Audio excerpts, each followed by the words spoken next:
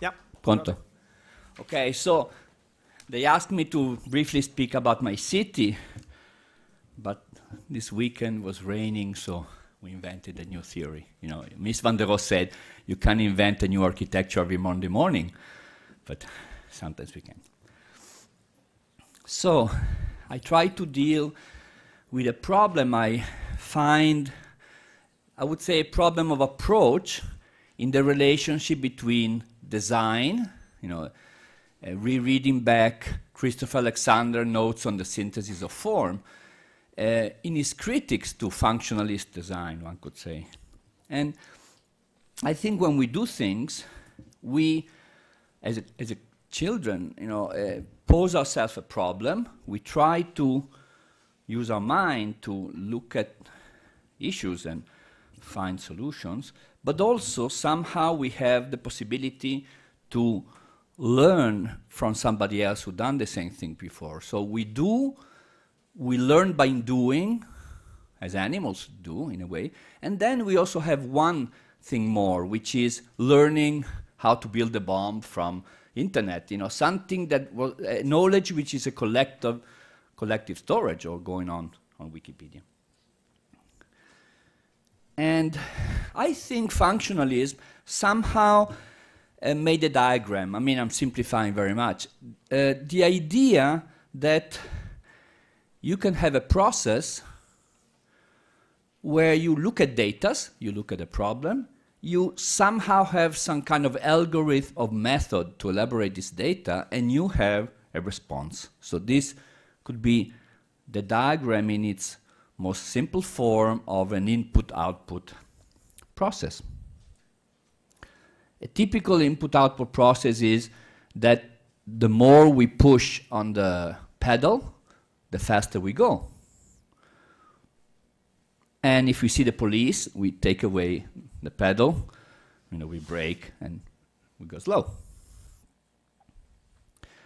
But then sometimes the response is not instantaneous. We have a delay. So the response to our input is delayed in time. If today we decide we're old enough you know, to reproduce our species, or not to reproduce our species because the world does not deserve our genes, the fact of what we do, that's taken from the book of, I found when my grandfather was dead, I found this erotic book, 100 Positions of Love. You know, it was a very holy way of making love, protecting yourself in an integral way. But then it said, the diagram of the population is shifted. This is the diagram of the population in Japan after the war. So the effect of an act we do today, it will appear later in time. This is true for politicians, for example. When a politician starts a new subway system, the next politician will open it up. In this case, it's Vittorio Sgarbi opening up in the project we did in Portello, you know, the inaugurating. So each politician inaugurates the effect of his previous politician. Oh, sorry, there's a name missing. And but if we think of architecture as sort of an input-output process, what is the input of architecture? In a classical way, one could say culture would join the technical aspects and the well-learned one. Europe has a tradition of being sort of, architecture is not an empirical matter, just a response, but it has some kind of higher aims. And in the classical times, these were joined. In a treatises, you would find reference to you know, Romanity joined with how you make a mortar. In this case, it's a drawing by Palladio. When he did measure drawings, he went to Rome, and the Rotonda, of course.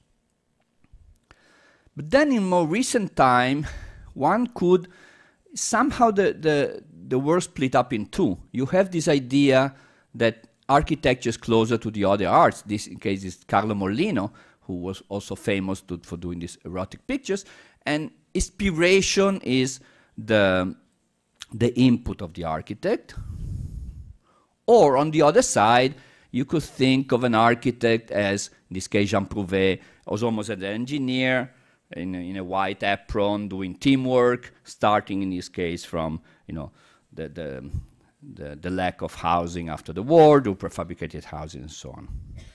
Once I met Bernard Sciumi in Milano. He was around with some students. We met on the street, and he said, Cino Zucchi, today the world is splitting in two. You have the, he said, the signature architects who do, and he went like this, and the production architects who put elevators and stair blocks inside what the signature architects do. But then in a way, for some reason, modernists thinking about town planning felt the old model was useless. So they tried to make some kind of transpose to the scale of the city these input-output projects, and the organicity of the result would sort of become a natural output of this way of thinking, you know, this Victor Gruen ideal city. But this actually was taken from a book my father brought me back. I think it was 64, 65, from New York. It was a New York's fair. And I was totally convinced when I grew old, I would live like the Jetsons with my little helicopter in this city. But this can be seen also as a metaphor of the way functionalists thought about the city. You know, to start from the functions, the function of dwelling, the function of circulating, the function of having fun, of working, respond singularly to these functions and then put it all back together. Actually, you have some cases where architects felt good enough or that enough to reinvent the city. You know, Brodacre City by Frank Lloyd Wright, or Chandigarh in a very peculiar political condition was born. I mean, Chandigarh. And I recently, we studied, I mean, at least our generation, on these drawings, seeing this beautiful, almost poème de Langlois and proportional, almost golden ratio applied to the scale of the city. A couple of years ago, they invited me in Chandigarh to give a lecture, and I went to visit, you know, the Le Corbusier capital. Was barbed wire all over. This is barbed wire dividing the big space in between the capital and the secretary. So actually this big space does not function at all when it gets really damp and very hot in Chandigarh, because in the summer Punjab has a very hot and damp climate. And it's very interesting because you see these even fantastic pieces of Le Corbusier. This is just a side housing next to the capital, lived in for many years, the Brise Soleil full of you know, air conditioning, the modular as the backdrop was just a bureaucratic office and so on. But really it does not work the way Le Corbusier planned it. Even the word Capitolium, you know, it was supposed to be a big forum, and now you can enter the single pieces.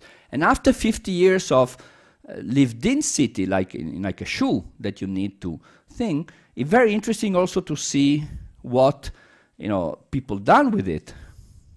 And to me, it actually is a city works very well. It's very desirable. It's very strange because the streets are think as circulation, not as places to live in. So the traffic is very good, and it's an interesting, and all. It's called still the sectors. You have Sector 19, Sector 15. It sounds a little bit like Blade Runner-ish in name. Just to say that those examples I showed, it was somebody with very good intentions starting to look at problems, but without really have the possibility of interacting. I mean, simplifying a little bit. Today, we can treasure this kind of experience, which are not so often because you don't get to build a city anew. Maybe in Far East you can, and we can think of a more complex process, the one which implied the feedback. So the output somehow re-regulates and retunes the input. A typical feedback process is the one of a plane with the tail the tails of the plane. In a way, if the plane inclines, the pressure of the air would sort of increase the force on the tail, and so to gets the plane right. So the stabilizer, some process of feedback, they tend to equilibrium to stabilize the process, but some process of feedback tend to amplify. This is a typical when the microphone whistles, because the output, the amplified voice gets into the microphone again, gets re-amplified until you get shrieking. So not all the feedback processes are converging to an equilibrium. But also in the feedback process, you can have the issue of time. So the feedback could be regulate the input in a delayed way. And that's what I called the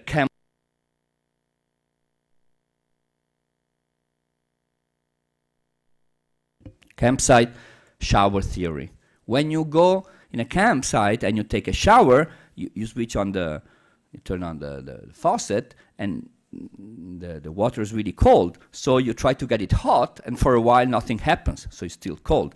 So you go on the hot side, and then you go more and more and more until somehow it gets too hot, and then you turn it back, and for a while it gets too hot until you get it right. And this, actually, mathematicians study this phenomenon, and with this, one could call it oversteering. You have to wait, patience. They say, in mathematical terms, you need patience to wait for the effect of your feedback to act. And in the end, it tends to stabilize to the right temperature if you have, if you're patient enough. Of course, you have the mathematics of it. I will not go into Nyquist diagram. People who studied reactive mathematical systems we use every day, they studied in the mathematics of it. But of course, even this delay can have different times. Example of self-adaptive, very quick feedback systems. When somebody announces the rain comes out, all of a sudden from nowhere, vous comprez pop up from nowhere, and with an umbrella you see every time here. So you have a very, very fast self-regulating system of selling umbrellas when you have this, or when you announce a new soccer game, all of a sudden this pop up with big scarves and so on. So this is a typical example of self-regulating systems in a city who affect the way we live.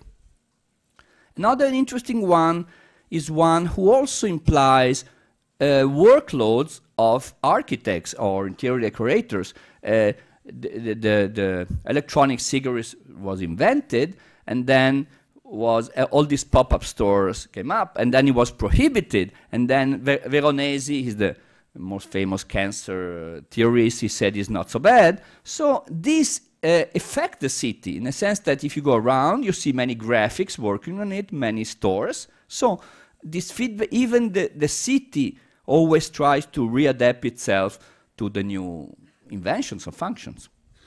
And this feedback system generated a bigger attention to the user. In this case, you could say, is it a user or consumer? But the famous died in Tinto in Capo, died in peace by Benetton. Basically, instead of dyeing the wools before knitting them, Benetton made white sweaters, and then he waited for the people to respond. If they wanted very much pink sweaters, then they dyed them when they were already made up, so they could have a very fast response to the market. One could say that if the first, modern theory looked for the typical man, the 40, we had a belief that we could state general needs for everybody, the needs of the air, the needs of the sun, the air, playing like this. It was an idealized, almost modular man. In this case, there's a society, even as consumer societies, who goes more and more into the idea of characters, that we are not equal. So the theory of physiognomics or pathognomics of the 1800s today are used to divide in in a different sets of consumers. In this case, the diagram of innovators, thinkers, achievers, experiences, and so on. So we feel a little bit like we're rats in a cage. But for example, the other day I started chatting with a Jewish girl that I didn't know on internet, and after 2 days, on internet, you start getting advice will say, find your own ancestors, are you an Ashkenazi, and so on, which means every time we do something, we really, we are watched. You know. This interactive, you know, all this, some people are starting to say, are we sure that the smart city is not a big system of control? Everybody talks about, oh, the smart city, the smart city. Maybe the smart city is the most Orwellian cities around, you know, it depends who has the control. And in this case, you have some kind of, there's Dan Sperber talking about the epidemiology of representations, the fact that you have these words like, you know, somehow things, even ideas, even our approaches, the way we deal with the city, they tend to spread around and have moments of success and they go down. Let's talk about words like sustainability, now resilience. I mean, it's a very interesting word applied to the city, to be sincere, but you know, after a while words, they sort of lose their meaning. And this system could work all right. One could say maybe the lifespan of our buildings is not as long as the old ones, but then somehow we feel something is not totally right. This is a photographer who takes pictures in these dead shopping malls, you know, and so this shopping mall could be seen as the perfect product of this attitude. It's the perfect machine to sell, even for people to meet, but then when its finance has gone, it falls down. So, in a way, in the American model, if, let's say, the heart was the shopping center, the aorta was the expressway, the cells were the houses, and the red blood cells were the cars. This split in two system where all you need to live, in a way, is to have a house, a swimming pool, a basket on the door, and to be connected. But, you know, can we destroy and build a city anew every 30 years? Somehow no. When we go, without being too romantic about it, one could say we have a feeling that the ancient city behaves better. This is Diocletian Palace in Split that hosts very well cafes and so on. So how come, you know, in a way we have the most advanced technologies, but not always we are building the best cities? This is a photograph. My Matilde Casani was in the last Biennale in the Mondo Italia section. She went to see, in this case, in the Po River Valley, you have a very big community of Sikhs, because the Sikhs are very good in keeping the cattle. So they migrated here to keep the cattle, to substitute Italian farmers or cattle owners. And in Novellara, which is a small, typical Italian small town, there's the biggest Sikh festival of Europe. So the space of almost a quite traditional Italian city hosts very well the Sikh feast, annual feast. And we try to deal with that in the last Biennale. We did an open call for people to send us videos about what's called life adapts to the spaces that adapts to life. It was a little bit of a circular thing. What is the actual relationship between spaces and life? This I'm talking about design. You know, when we talk about response to needs, this problem of delay, how could it go? Can we find both the desire of intimacy, of privacy, and the urbanity to live in the inner city?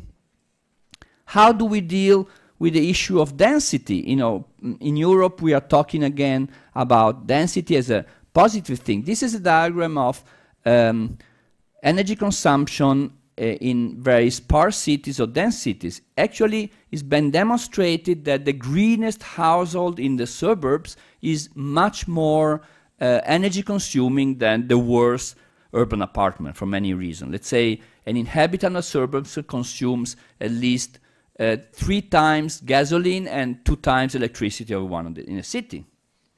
So today we dream about putting together city and nature, almost that we are afraid to call a building a building. We have all this very, I think, psychoanalytical, the idea that the building should become itself nature, we are not totally convinced with. But again, I think in these schemes, they can be very fascinating. You have the same determinism of the Victor Gruen model. And there's an article by Christopher Alexander in 1964, which is called A City is Not a Tree. He was saying that that kind of planning you saw, if you take the tree as a topological diagram, somehow it says neighborhood units joining into, not a single houses joining in neighborhood units, doing satellite towns and so on. He says the tree system is too schematic in a way where each node is connected to each other one just by a node. He said the historical city, more than a tree, works as a semi-lattice where each point is connected to the other points by more than one relationship. So I think, can we learn without, again, nostalgia, to put together city and nature, this is Place des Vosges in Paris, without all these oppositions? I mean, can we find the best of the social exchange, the continuity, the vivacity of the city, and the environmental values we are striving for? In 1975, I read this book, The Limits of Growth. Actually, it was written by 1972. It was the first mathematical model of the Club of Rome by MIT to see that the things could not go on that way. The things would collapse. Actually, this is, I found my notebook, 1977, Cino Zucchi, Artificial Intelligence, where I was studying Lisp. So actually, I went to MIT because I was so scared of this gloomy future he was expecting us. And this is the model with which they made the interaction, this flowing feedback system of the model used by MIT. So I don't know, I can read the fine lines, but how the phenomenon we're talking about influence other, how the food production, starving, population, economy would interact. What is interesting that since that was 72, they made, after 30 years, they tried to upgrade and see how the projection of the study would relate to the real numbers. For example, computers were not, at that time, were not the same thing, or nobody would predict. So what's the relationship between prediction of utopias and the way it's go? And actually, some of the things did not go exactly the same way, but then were not so different. So the collapse delayed a little bit, but it's not so different. The black lines are the way it really went, and the dotted lines are the way they were predicted. So this, I mean, I'm semi-ironic, but this idea that in any way we cannot respond with architecture in a just-in-time. I mean, it takes some time to build, and if you do something today, you respond to a program today, the things will get built in some years. This is typical also when the crisis went down. City life in Milano is being built on a program finance which are totally offset of what we are now. But if we do something now, maybe when it gets on the market or built, things will change. So can we somehow get some attitudes out of it? One could say maybe we should be more just in time. Maybe can we have better modeling instruments with the computer? Should we re-embed flexibility? I mean, should we allow some hiatus or degree of freedom between hardware and software, in a sense, the city and its inhabitants? Are we sure that every time a new child is born, we have to build a red box on top on your dwelling? I mean, is that a little bit stupid or trivial, or maybe it's not exactly the way the city works? Then can we do something which have some kind of adaptability to different situations? Should we retrofit things? We have a lot of buildings today that either we just destroy, or for example, the idea of reconverting office buildings into housing is a very European theme. Milano is full of buildings from the 80s who are totally non-ecological built, but either we throw them down or we adapt them. Should we look at, I'll not say that the knowledge of the ancients, maybe the things we learn are not all that bad. And I think public space in the old city is what keeps together. I mean, probably the thousands little changes of individual tastes should not completely alter the pattern of the city. I mean, the city should survive its inhabitants, I think. So durability could be an issue. And I finish up with two phrases one is by Wittgenstein. They said, the young people of today find themselves in a situation in which a good intelligence does not suffice anymore to deal with the strange requests of life. In fact, it is not sufficient anymore to be good players. Another question arises continuously. Is this the game to play right now, and which is the right game? We have fragments of knowledge, you know, about the sun. We have a lot of modeling systems, but we know what instruments to apply. I mean, it's useless to shoot to a fly with a bazooka. I mean, so we have instruments, but what are the right instruments? What is the right game to play? I think what we learn, it does not completely tell you when to use the things. So I think we need a lot of reflection of relationship between instruments and, I would say, even ideologies, of attitudes, let's say, more than ideologies. The second one I took from Adolf Bene in 1923. He wrote Der moderne Zweckbau, which calls translated like the modern functionalist. And he says, while the function looks for the maximum possible adjustment to a goal as specific as possible, the rationalist is looking for the greatest chance of compliance with the largest number of necessities. Nothing more understandable for the rationalist is to put an emphasis on form. Form is born with the establishment of human relationships. The lonely man isolated in the midst of nature has no form or problem. The question of form arises together with the union of more individuals, and form is the condition which make possible men to live together.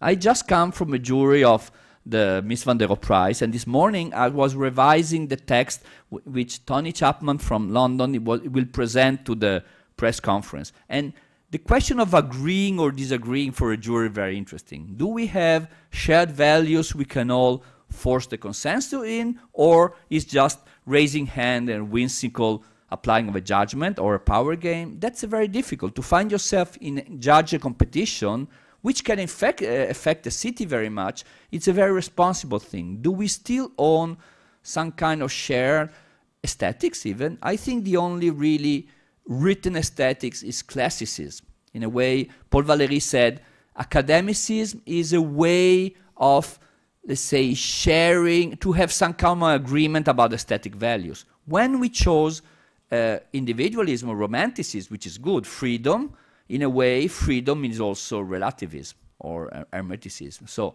I don't think we can go back to academics and classicism, but still can be the city just a battlefield of different ideologies? That's a question I pose to you. And I think, just to finish up to say, I think we still love the city. We like cities, we're very romantic, we travel to see cities. We don't just go to cities as, let's say, places to do things. We really are sentimental about cities. So before letting, maybe there's something better than the city. In the Archigram in the Osaka fair, they made a statement, it's called the Osaka-gram, and they said, do we still need the city, or we can just have some kind of moving containers, you know, something like the big bubble of Rene Banham, you know, unhoused. I think I'm kind of romantic, maybe of an old generation. We can get a lot from the cities again, in all senses. Thank you very much.